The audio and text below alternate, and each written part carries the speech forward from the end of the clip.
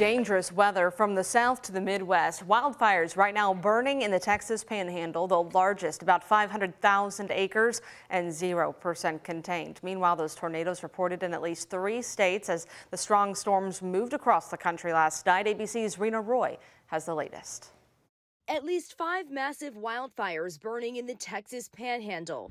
Oh my gosh. Record heat, dry land, and strong winds fueling the flames. 500,000 acres burning in the largest fire. You can see smoke filling the skies. There were houses and structures that were burning. There was so much of it going on. Governor Greg Abbott issuing disaster declarations for at least 60 counties, evacuation orders in place in some areas. Multiple school districts canceling classes today. It has been difficult for firefighters to make progress with how rapidly the fire is growing and spreading. So they've been prioritizing life safety, evacuating residents. The fire is even forcing a nuclear weapons facility to partially evacuate and pause operations. We can't hold it. We got fire on both sides of us. We can't even see.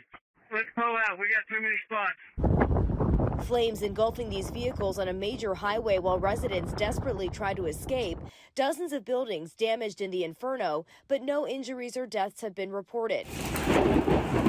Meanwhile, other parts of the country also dealing with extreme weather. At least 9 reported tornadoes in 3 states, including Illinois. And in the city of Geneva, the tops of trees snapped right off, some toppling over. Debris scattered across the neighborhood. The storm now moving east.